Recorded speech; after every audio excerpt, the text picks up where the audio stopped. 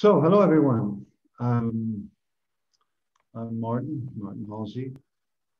Strangely not very well known in the English-speaking world, though I'm American and obviously a native English speaker. I've been living in Europe pretty much since 1976 and in Italy since 1994. So most of my life has been in Europe and not in the English language. So it's going to be even strange for me to speak in English. Briefly, I got involved with macrobiotics in 1976. I was playing professional basketball. I finished college. I had a degree in biology. And my idea was to come to Europe and play professional basketball for 1 year. I'll show you a picture of myself so you get an idea how tall I am. And while I came to Italy and encountered someone who talked to me about macrobiotics and Michio in 1976, actually in Milan. And I'm still in Milan talking about macrobiotics and Michio so many years later, 45 years later, I guess. In that time, I abandoned my ideas for continuing my studies in biology and began studying with Michio. I became very close with Michio, organized dozens, if not hundreds of events with Michio, and got to know most of the major macrobiotic teachers of that time. And that's fundamentally what I want to talk about today, is this whole sort of wave of Japanese pioneers who came to the West with incredible courage and incredible inspiration that often gets lost in diets. Today, everyone talks about diets. We have all these doctors with diets with no oil and vegan, and we forget about the real heart and the DNA of macrobiotics, which is about creating a more peaceful world by creating more peaceful and healthy people. So I had the great fortune to meet most of these people, and I wrote a book about it. It's called The Vegan Samurai. It's actually one of the few books I've written in English. I've written about 20 books in Italian, many of which do very well. I've been just focused in Italy. That's why no one knows me. And one of the few books I wrote that's actually in English, if someone's interested, they can write to us. I'll leave our website and get the book, but I'll show you the book now. So anyway, I wrote this book for two fundamental reasons. One is to actually be a testimony to these incredible people who in the 1950s and 60s came over from Japan to a country where they were not very well received with a message of peace by way of one of the most difficult things you can imagine, that is to try to get people to change their diet. And just incredible individuals who were so inspiring and often get lost in the diets of the day. I mean, naturally, many people come to macrobiotics because they have problems, and that's perfectly normal and understandable. But if macrobiotics becomes just a way of dealing with your migraines or getting rid of some sort of, physical problem, you're missing 99% of it. So I wrote the book to be testimony to these individuals. The first reason. The second reason is that the vegan movement has become very important throughout the Western world. Here in Italy, as I'm sure it is in most of the industrialized world. And although it has some great ideas, the idea of not eating animal food is something that we're all proposing. In the 1970s, we were all vegan without knowing it. But the way that it is done very often is making people weak. And I have seen many, many people, particularly young people, who are attracted to the idea of vegan diet because, not killing and this very sentimental sort of emotional connection to animals, as well as, the environmental issues, many, many very positive motivations for not eating animal food, but without any sort of idea of balance. And any ideas of balance that there are usually misguided and incomplete. So I tried to write this book also to help those who might be interested in eating in a more vegan way, but without getting weak. So those are the two sort of main themes of what I have to present to you today. So again, I've been involved in macrobiotics all over the world. Had a big hotel in Switzerland with many friends. We did the Kushi Institute in Kiental, Switzerland for many years. Became the International Macrobiotic Institute, which I see has been reborn somewhere. Someone else is using that name. I was working in Portugal with Chico Varatojo and Danny Waxman. We started a center in Portugal. And then in 1994, I came here to Italy, where I had the great fortune to meet my wife. I have 3 daughters. Everything about me is Italian, except the way I look and the way I speak. My family's Italian, my debts are Italian, my dog is Italian, all my books are in Italian. So anyway, I've created, together with my wife, we have really a very big center that has been decimated by COVID. But I have a weekly newsletter that goes out to 30,000 people. We have thousands of people who've gone through our programs, our cooking programs and healing programs. We actually have a healing program that's recognized by the state of Italy. And you become a macrobiotic counselor and you're officially recognized. I think it's the only place in the world where that's true. Now we have to sort of, we need a new renaissance. Renaissance, a French word that should be an Italian word because it started in Italy. And we're off to a good start after such, basically the Third World War happened. And I think, as most of you know, Northern Italy has been one of the most hardest hit places for COVID. It was really dramatic a year ago. All through the night, you'd hear ambulances and there were coffins building up. So it's been a very difficult time, as I'm sure it has been for many of you. And so we have this 25-year history of thousands of graduates, of tens of thousands of people who are in contact with us, and we're about to be reborn the best we can. And if you're interested, on our website, I have a whole series of articles and information in English. I don't know how I can communicate in a written form our website. How can I do that? I'll do that for you. I'll post the website here on the chat. Okay. We have a name. The school has a name in Italian that's essentially untranslatable. La sana gola, it really means the healthy throat in Italian, which doesn't mean anything in English. But it's a very sort of a catchy name in Italian. And as I say, we have probably one of the biggest natural foods macrobiotic training programs in the world. And we're hidden and no one knows about us. Anyway, let me get to the point. I wrote this book called The Vegan Samurai out of a conversation I had with a friend in England. I have a very good friend in England. His name is Paul Lambeth. His son is a very good cook up in Sweden, Jack Lambeth. And we were talking about, how people are getting weak. And he mentioned an experience that he had with Shizuko Yamamoto. I don't know how many of you ever met Shizuko Yamamoto, who was a fabulous person, one of the nicest people you ever meet, one of the most talented, best teachers, just inspiring individuals. And the book is dedicated to Shizuko. So anyway, Paul was at a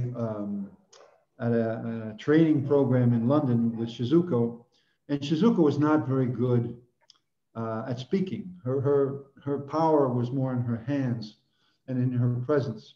So she was sort of having difficulty teaching in English. So Paul asked her what in America we would call a softball question, a question that, very easy for her to answer. So Paul said, Shizuko, why are you and Micho and all of these, all of these great Japanese teachers, how is it that you have so much energy and so much inspiration to share your message? How is that possible? And Shizuko basically looked at him in a very disdainful way and just said, well, because we eat strong food. And that's the essence of the book. And let me just share, I'll share the book with you. And well, actually, first of all, let me show you a picture of myself and Micho to give you an idea how tall I am or how short Micho was.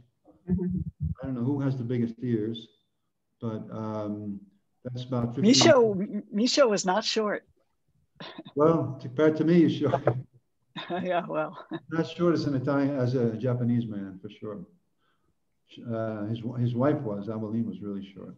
Anyway, that's me 15 years ago with Micho. I'm 6'9" for those of you who are American, 2'4" for those who are more meter oriented. And we share the book with you, and I'll just kind of go along with the book. And I think it's a kind of a good way to conduct this whole event here. So vegan samurai, keys to creating the strongest possible vegan diet for body, mind, and spirit. I think that really kind of defines the book, although it is at the same time, like I say, a testimony to this wave, fundamentally a wave of these students of George Osawa who came to the West with just, I mean, it's hard to imagine the kind of inspiration, the kind of energy, the kind of idealism and the conviction that they had to do this. I mean, it's something that I really wrote the book to try to convey that idea. I left America when I was 22 years old. And, you know, I know what it means to leave your home and leave the language that you speak and go to somewhere new. And in speaking with Micho, Micho basically left Japan as a very young man, more or less around 22 years old, and didn't return for 15 years. I don't know if you can really appreciate what that means. And he never spoke good English, even at the end. He had a great deal of trouble with English. But such power and such inspiration and enthusiasm, and was able to create this enormous movement around him, together with his wife Aveline, who was equally strong, if not stronger, than Micho. So these are really people that need to be remembered and recognized. And Shizuka Yamamoto was just the most powerful person you ever. Actually, maybe I'll start off just telling you stories about Shizuko. This is the quote that I mentioned before, because we eat strong food, was her response to my friend Paul. One time we organized an event in Switzerland, a summer event with 960 people. 960 people is a lot of people from all over the world, translated into 4 languages. I was essentially the managing director of that event. And at that event, there was a woman who was out of her mind, just literally, I don't know the right term to give her, but she was a raving lunatic, and to put it into layman's terms. And all through the week, we had a great deal of difficulty dealing with this woman who was screaming and yelling and going to classes and interrupting events. Until finally, on the last day, this woman got a torch, literally had a torch, and was going to burn down a building. And no one knew what to do until Shizuko just walked up to this woman, grabbed her, held on to her, and just calmed her down like in 1 second. It was the most incredible thing I've ever seen. In another event, Shizuko, we were all in Rotterdam. In Rotterdam, I think we're talking about the end of the 1980s. And there was a peace day in Holland, hundreds of thousands of people. And there was this huge church that we rented, that the organizers in Holland rented. And Micho was going to come to speak, Micho Kushi. And everyone was there waiting for Micho. And what they forgot was that Micho couldn't arrive by car. So he was stuck in traffic, and there was all these people kind of waiting there for Micho to arrive. And one by one, different teachers got up and tried to entertain the group to keep them from leaving. Until finally, Shizuka stood up, and she got behind the dais with the microphone, and she starts describing her experiences with the war in Japan and the consequences of the atom bomb. And she was talking about people coming to her home literally without skin on their body. It was just this unbelievable story. And she was standing behind this dais, you know, this kind of, I can't even think of the word in English anymore, where you stand behind the thing. And the people were not really giving her the right attention. It was a huge church. So when she realized that she didn't have the group following her, she stepped away and walked up to the front of let's say the sort of the raised up platform, and just spoke louder until the whole place was silent. It was just like pure physical charisma that this woman had. And I tried to describe this in the book. I mean, these are people that are in the DNA of everything that all of us are doing, all of us who are involved in macrobiotic education or sharing shiatsu or cooking or whatever. There is this fundamental power that these people had, and they conferred to us. It's like a virus. You know, think about a pandemia that we have today. Anyone who met them, or Giorgio Sawa, or Michio Kushi, or Abeline Kushi, or Shizuka Yamamoto, or Herman and Cornelia Ihara, they were just an aura of power and conviction and desire to share and create a better world. So that is part of the message. And in this book, I share the story of many different people, including, this is the first teacher of Osawa, Ishizuka, who was a doctor in the Japanese army, who ultimately introduced Giorgio Sawa to the use of diet. And Giorgio Sawa, I never met Giorgio Sawa. I have some recordings of him, but he must have had a charisma that is beyond anything that any of us have ever encountered, because he inspired so many people, including Michio and Abeline and Shizuko and Ohio, all this whole group. So anyway, I recount their stories, and then through the book, I kind of just explain what macrobiotics is about. My idea with this book is to share the idea of balance, what balanced diet means for those who are interested in vegan diet, so that it's not just about getting the right molecules, how much protein you get, or how much vitamins. We all get lost in the molecules and we miss the essence. So in this book, I kind of go over basic yin and yang. I'm sure all of you are fairly familiar with basic yin and yang, which I describe as natural laws, how we live in a world of opposites, in a world of polarity, and how this plays out in our diet and in our health. And each chapter in this book, I kind of talk about these natural laws.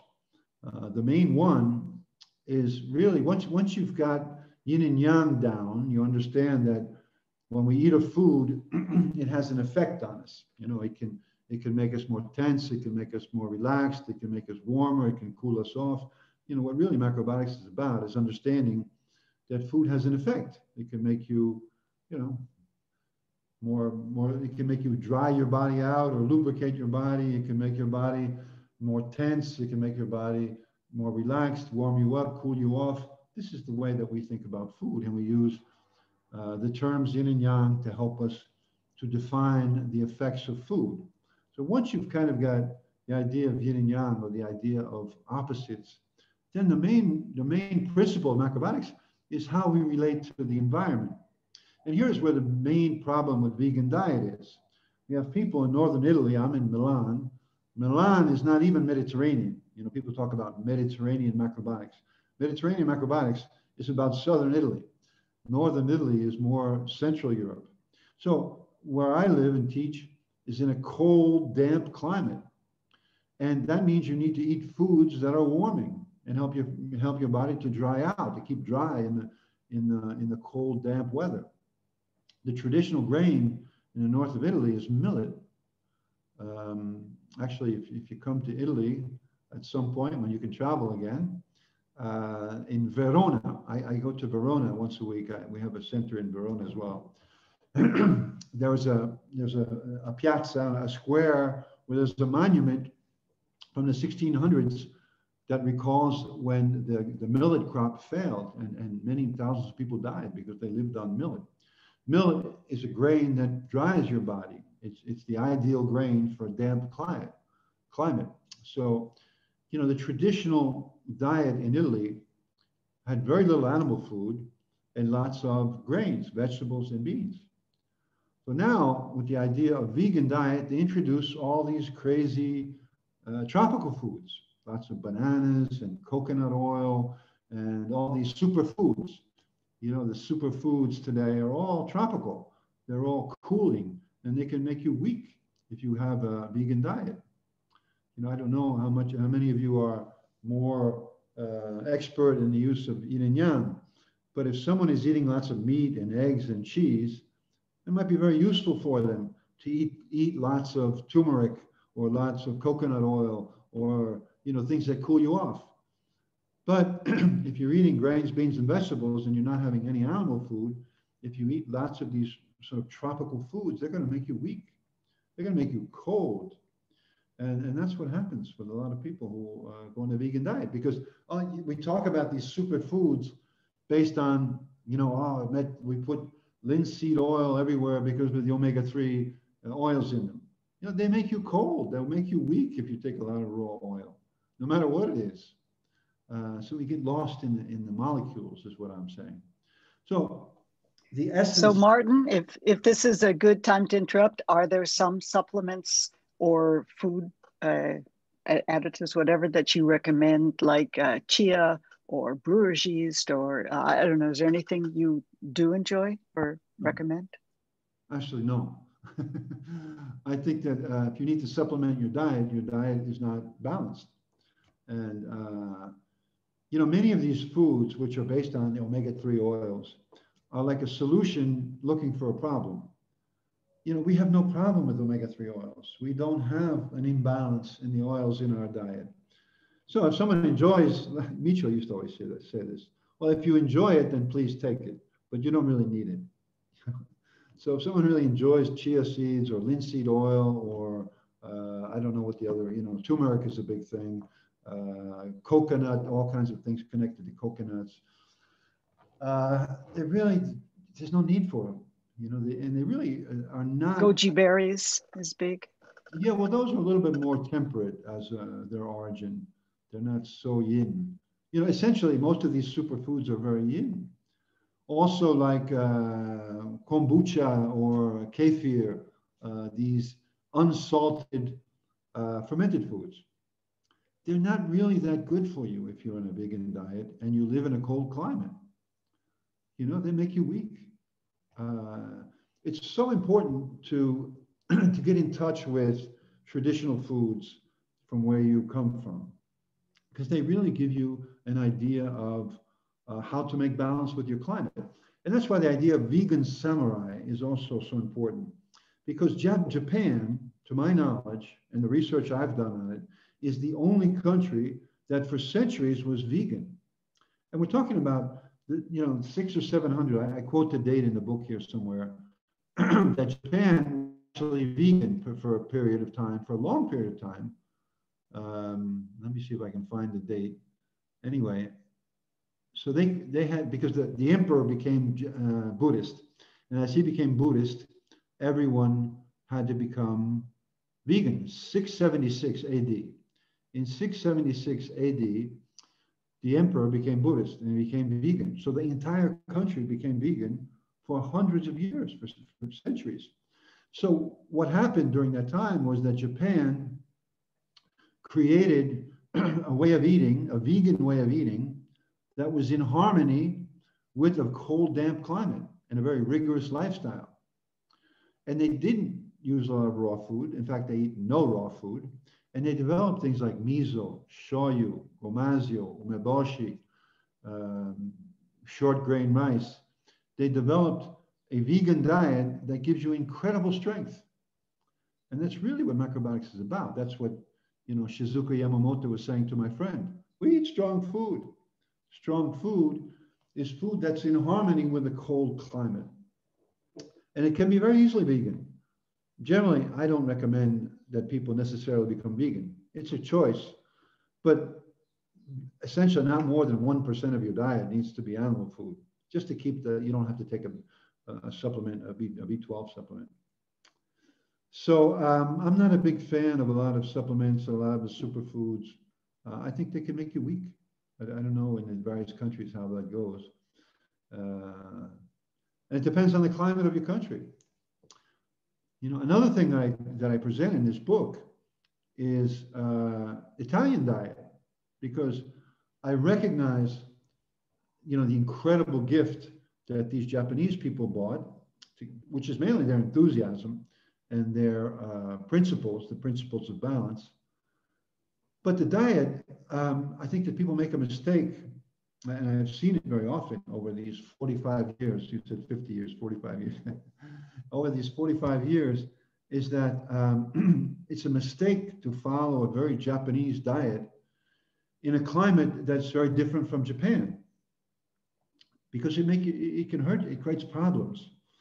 The traditional Japanese diet, the Japanese diet that Micho and the various Japanese teachers introduced, is very young. And most macrobiotic people, as they age, aging is a yang process. So as we get older, our hair gets gray, our eyes get more contracted. So macrobiotic people tend to develop yang problems as they get older because the diet is too young. So you need to try to find. I try to teach here in Italy to get as close as you can to the traditional way of eating that's been going on for thousands of years. Italy has this incredible, history on every level: cultural, scientific, technological, and a diet that's the envy of the world. And I presented this book, here it is somewhere, let me see if I can find the title, that Italian Samurai. Italy, if you're looking for a grain-based diet, there's no diet in the world that uses more grains than Italy. Italy, if you go from like Sicily all the way up into the mountains, in the mountains they use buckwheat. Buckwheat is used for a certain kind of pasta, pizzoccheri, if any of you know Italian food. Or they put it together with polenta in Valtellina. Valtellina is a valley in the north of Italy, and they make polenta with corn and buckwheat. Then millet, like as I said, in the whole Po Valley. The whole Po Valley is what basically goes from Torino to Venice. They eat millet in the middle of Italy. Today I'm speaking to you from Tuscany. I'm here with my family on vacation in Tuscany, and here the traditional diet is based on farro or spelt, a kind of traditional wheat product, and they also use lots of barley soup, spelt. They also have bread with no salt in it. in Tuscany, there was a revolt against the government, and they stopped putting salt in the bread. So as you go, like from the north of Italy down from buckwheat to millet, and then the north of Italy has some of the best rice in the world. The Chinese come to Italy to buy rice. So buckwheat and millet and rice and barley and spelt, and then southern Italy is a place of pasta. In the south of Italy, they use two grains. They use pasta and bread, and then they have bread and pasta. That's all they eat in the south of Italy. If anyone wants to have rice, they say, well, you're sick, you have to eat rice because you're sick. Although in Sicily, they do have some couscous. And so I don't know of any other country that has so many traditional grains. And if you want to create a grain-based diet, you can use the Italian format as a very ideal macrobiotic way of eating. Clearly in harmony with the diet. So there's a winter way of eating, there's a summer way of eating, there's a more northern Italian way of eating, more southern Italian way of eating, and they're very different. So I explain that as well in this book. Like my wife, her family is from the Hill of the Boot, Puglia, the very south of Italy, where the climate is more dry and warm. And they use lots of raw olive oil, which the Japanese just couldn't believe that they would eat raw oil. No Japanese would eat raw oil. Whereas as you go further north in Italy, the traditional use of oil is butter. They didn't even use oil. So, because of the climate, they're very different climatic regions and very different types of food. It's incredible. People think of Italian food and they think of one kind of food, but it's just enormously different. If you go from like Sicily and down the Hill of the Boot into Milan and northern Italy, and it's really a reflection of the climate. And always based on grains, beans, and vegetables. Seasonal fruit, high quality condiments. Italian diet is like a perfect fit for macrobiotic principles. So that's another thing I try to convey in the book. It makes it easier for people. You have to make macrobiotics easy.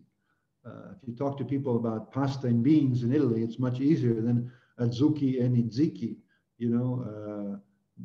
And eventually they can discover about adzuki and itziki if they want. But just traditional Italian ways of eating, taking out all the heavy animal food, can be very, very strengthening. So I try to explain that in the diet here as well. Italian samurai, different teachers here in Italy. And I go over like pasta and beans in the south of Italy. Pasta and all kinds of beans is like daily fare. And if you do it right, it's some of the best food in the world. I think it's the only place in the world where they eat pasta and beans together. Anyway, that's a personal favorite. This gentleman here is Ferro Ledvinka. He's no longer with us. He was sort of the father of macrobiotics in Italy. He was one of my teachers and one of my good friends while he was still with us. And I try to explain his story as well, because, you know, again, in every country, there are vegan samurais, you know, like the real pioneers. On Wednesday evening, we have a course every Wednesday evening. I do a Zoom lecture, and we're going to have Bill Tara with us. Bill Tara was one of the real first pioneers of macrobiotics. And Ferro Ledvinka in Italy was, you know, the first. In each country, we have those kind of real traditional diet teachers. Lino Stankic, Lino and Jane Stankic, Denny Waxman. There's all kinds of vegan samurais around the macrobiotic movement. And I think that most of them are involved in this series of lectures that you're presenting. So my compliments to your choice of people. Don't know what else, you know, to really describe Herman and Cornelia Hara. I don't know who knew Herman and Cornelia. I can tell you stories, you know, what we call these war stories. When we get together, old macros, we go over these stories. And Herman and Cornelia were incredible people as well. So different from Micho. You know, Micho was on the East Coast of America, and he was always in a three-piece suit and a tie. And Herman was on the West Coast, and he was always in a plaid shirt and jeans. He was a great fisherman, and he was sort of the country philosopher. And his wife was just, Cornelia, just a powerhouse. She was just unstoppable. Always these couples, Micho and Eveline, Herman and Cornelia. And I had the great opportunity to work with all of them and know them. And I tell little stories in the book about my experiences with them. One quick story about Cornelia, who was, she was just, you know, again, a spark plug of energy. When she'd do cooking class, she looked like a Japanese peasant in a hurry, you know, doing cooking class. And her English was so difficult to understand. So one time there was a big macrobiotic congress. We used to have these European and world congresses that was in Florence, where I am right now, is near Florence. And Michi was there, and Eveline was there, and Herman Ihara, and Cornelia Ohana, Shizuka Yamamoto, and all kinds of guests from Japan and all over the world. And there was this panel discussion, and each of the participants shared some of their memories of of George Osawa. So the first one to speak was Cornelia. Who's ever first is always the most young. That's a principle in life. So she went on and on and on with the microphone, and no one understood what she was talking about. You couldn't understand her. So Herman took the microphone from her, and he said, "Did anyone understand what my wife just said?" It was hilarious. And, you know, they had this whole kind of running, you know, sort of taking, I don't even know the way to describe it, making fun of each other, these Japanese teachers, always with respect and with, you know, great reverence towards George Osawa as their mentor. So Herman and Cornelia. Let me see if I have anyone else I can talk to you about. And then I'll be happy to talk about food and making balance. I really don't know what your experience is. This book is really about the ABCs of macrobiotics. Naburo Muramoto, another student of Micho who was out on the West Coast. I didn't have much experience with him, but I went out to visit him once. And I wanted to make shoyu. One of the many things I did in my life was I had a tofu factory. near Geneva, Switzerland. I was like crazy. I didn't speak French. I didn't know how to make tofu, but I decided after my basketball career to make a tofu factory. I have no idea why, what kind of inspiration caused me to do that. But I opened a tofu factory, and I actually introduced tempeh to the entire south of Europe. I think on my grave that will put, he introduced tempeh to Southern Europe. Anyway, at one point I wanted to make shoyu because I figured everybody likes shoyu. So I went out to visit this gentleman here in Neburo Muramoto. And Japanese are very formal. So I wrote all these letters introducing myself and telling him, and established a date when I was going to arrive. And I got there. He had no idea who I was or why I was there. And I sat down in his living room, and I had one of the most surreal experiences of my entire life of sitting in silence with a Japanese teacher who didn't know I was there. Anyway, he was a great producer of natural foods and a great writer. If any of you know Healing Ourselves, and he wrote another book on natural immunity.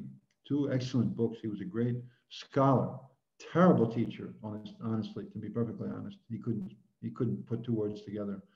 But as a writer, he was brilliant. So I talk about him as well. He was an important teacher, one of the students at Wasau as well. And so that's the essence of what I wanted to talk to you about today. To record, to be testimony to these incredible individuals, and at the same time to talk about Japan, what Japan offers us. Japan offers us the only experience that I know of, maybe someone can tell me about other experiences, of a whole culture of millions of people following a vegan diet for many generations.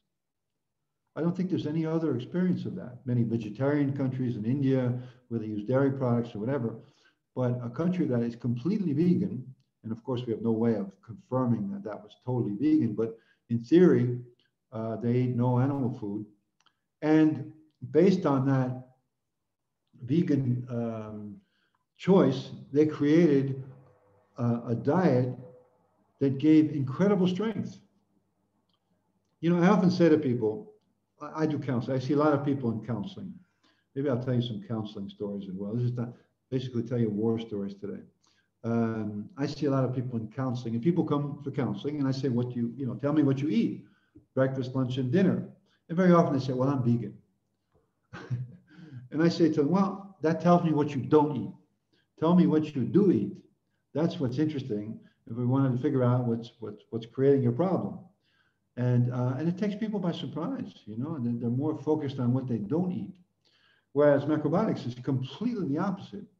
If you choose to have some animal food, it's not that big a deal. If you choose not to have animal food, it's not that big a deal. What is a big deal is what is 90% of your diet. If 90% of your diet is whole grains, seasonal vegetables, beans, high quality condiments. Let me see if I have an image here. No, I don't even have the classic pyramid in this book. If the basis of your diet is whole grains, vegetables, beans, high quality condiments, some fermented food, you have a good diet. Then with or without a small quantity of animal food is not really that relevant. And then what the Japanese, the greatest gift I think they give us in terms of food is the fermented foods, miso, shoyu, umeboshi. These are unique foods that in the West, there is no equivalent. Here in Italy, Italy is a mecca of food, and they have wonderful, balsamic vinegar and wine and, all kinds of fermented food from north to south, but something that's nearly as strong as miso or shoyu or umeboshi. There's nothing similar. So I think that those are some things that we can, no matter what kind of a climate you live in or what kind of a tradition you're more close to, those foods are interesting. Those, particularly at this time of, weak immune systems and problems with COVID. I also wrote a book on how to protect ourselves from viruses. I could show you that as well. That I also have in English.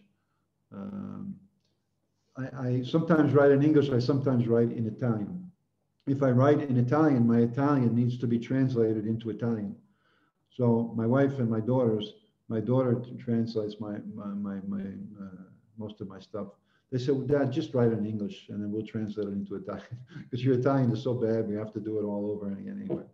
So I've been writing some books in English, and at some point, maybe if some of you have connections to publishing in an English language, you can help me out. So I have another book on how to strengthen your health, how to prevent viral infections, because within this whole kind of COVID period, everyone's talking about vaccines, but no one's talking about how to make yourself stronger. So again, miso, soy, use of seaweeds, all of these foods that have come from Japan are just tremendously. Martin, if you want to stop your screen share, and we have about 5-10 minutes, and maybe people have specific questions. Hello. Okay. So I don't know if people have specific questions. Also, someone is asking, how can we find your book? Well, you can write us. Just write to us, and we'll write you back and send you a copy. Or so I'll post your email address just on the website. Just on the website. There's info. Oh, okay. Okay. I'm just getting Lazagnola.com. I'm just getting geared up for English. For some reason, I guess what happened, I came to Italy and I suddenly had 3 children, like boom, boom, boom. And I didn't have time to think about anything but developing our center, our cooking school, and making a living. So it's only now my kids are getting older that I'm starting to think about maybe doing some things in English. So if anyone's interested. And there's a whole series of articles. I wrote about 20 or 30 articles in English on the website that I think might be interesting. So any questions, I'm more than happy to. I'm just sort of rambling about macrobiotics and Japan. So I wonder if do we have any vegans in our group that would like to talk about what you eat? Or this is an opportunity to speak with a senior macrobiotic counselor. So if you have questions, we have a few minutes left. I really encourage you to take advantage, to take this opportunity. Anybody? The biggest mistake vegans make is eating lots of raw food. Lots of? Raw food. If you live in a cold, damp climate, raw food cools you off. And it's great if you live in in the summer or in a hot place. But if you live in a cold, damp place, I don't know how many people know Northern Italy. Northern Italy is famous for fog. It's like you live in a swamp. And you need to eat foods that don't make you cold and damp. So the biggest mistake I see with many people in Northern Italy, vegan people and vegetarian people, is they eat too much raw oil and raw salad and raw fruit, and it's all, and it makes you weak, and it predisposes you to infectious disease, bladder infections, candida, that kind of thing. I have a comment or a question, Ginat. It's Alice. Sure. Sorry. Yes, I know. Hi. Hi. Sorry, I'm not on the video. Hi, Martin. Thank you for your talk. So I'm from Northern Italy. I'm from Friuli, Venezia Giulia. And that's very north. Very north. And they eat radicchio there every single day of the year. They have a million varieties. So when I'm there, it's so delicious, and it just fits in with the food, et cetera, et cetera.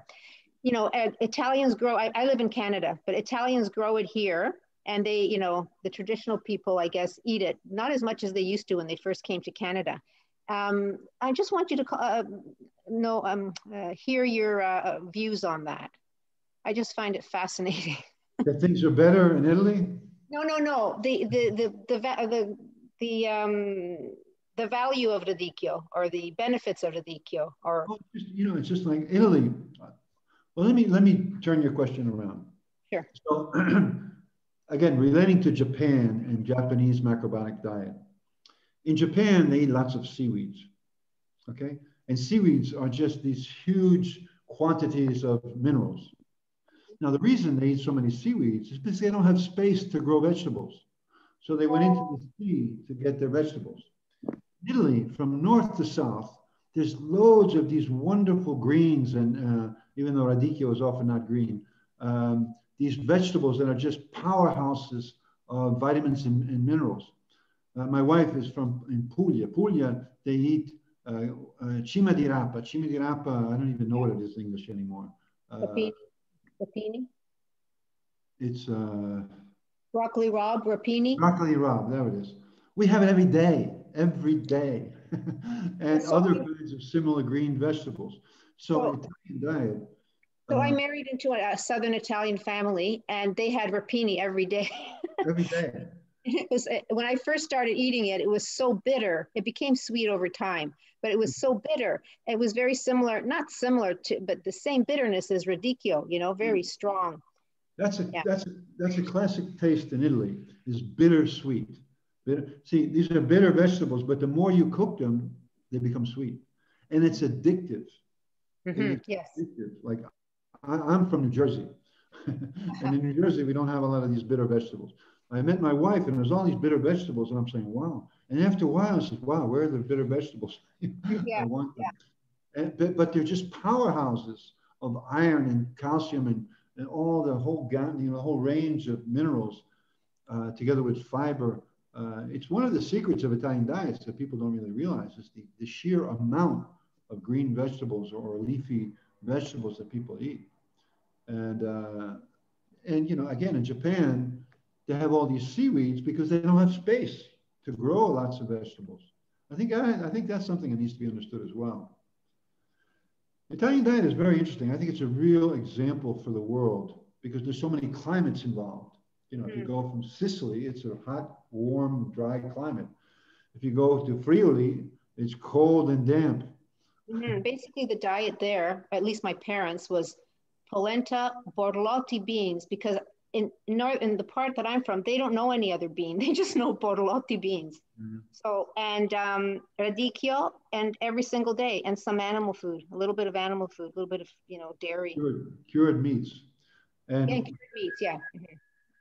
Oh yeah, well that goes, yeah. Well, now everywhere you go, there's pork grills. Well, before COVID.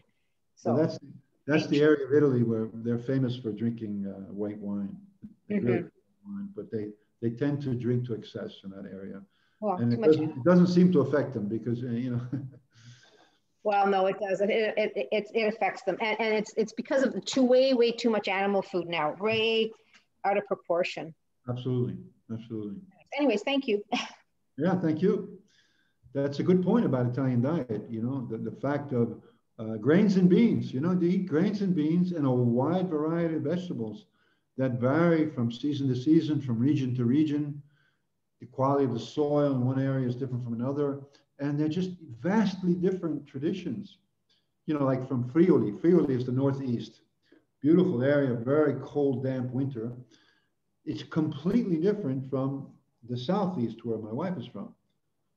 Just completely different in terms of, you know, the condiments, the kinds of vegetables, and the kinds of animal food. The further north you go in Italy, the longer, like these cured meats and like Parmigiano, and those are really northern Italian things. They're not southern Italian. In south, things are much lighter. That reflects the climate. I mean, this is something that macrobiotics has to offer to the world, even if people maybe they can't get their head around the yin and yang, that you need to eat according to your climate. You know, it's not a good idea to eat lots of tropical foods in the winter in a place that's cold and wet. It's going to make you weak. But that's hard to describe. That's hard to explain unless you have some idea about balance, which you can't get from nutritional science. You just can't get it. You know, I have a degree in biology. I try to explain things in terms of proteins and minerals, but certain things you just cannot describe in terms of biochemistry. So that's a great gift that we have to share, and we need to find ways to share it.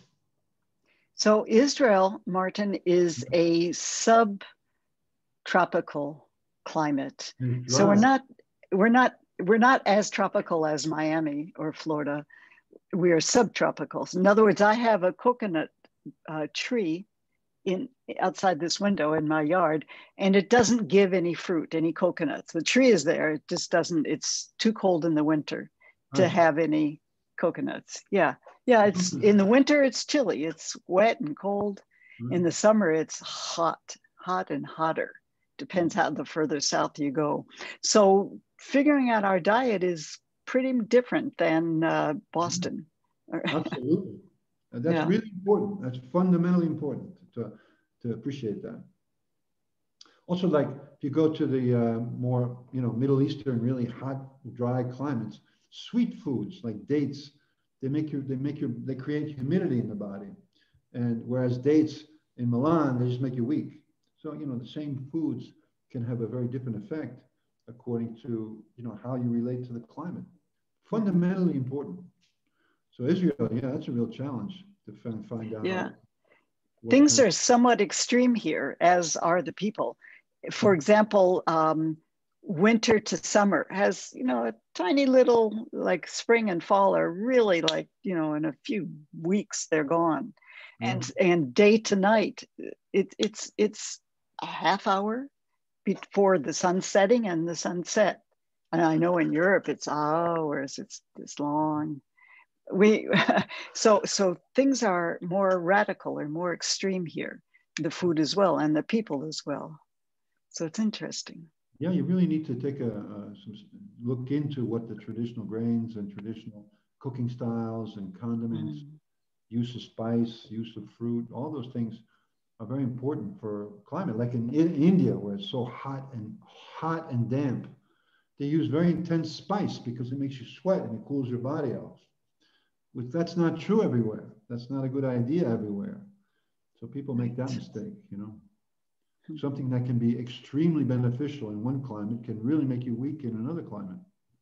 And that's important. Yin and yang. You have to get into yin and yang. Yin and yang. Well, Martin, it's left for me only to thank you. Mille grazie. Thank you so much. We really appreciate having you on and your wisdom and your words. So thank you very much. Well, thank you all. Check out our website. There's lots of English stuff on there. If you're interested in my book on vegan samurai or how to protect yourself from viruses, there's two there in English. So we can figure out a way to get them to you, an ebook or something. And good luck with this continuing series. My compliments to your effort and desire to share and spread the word. Well, thank you for being part. Okay. Bye-bye, everyone.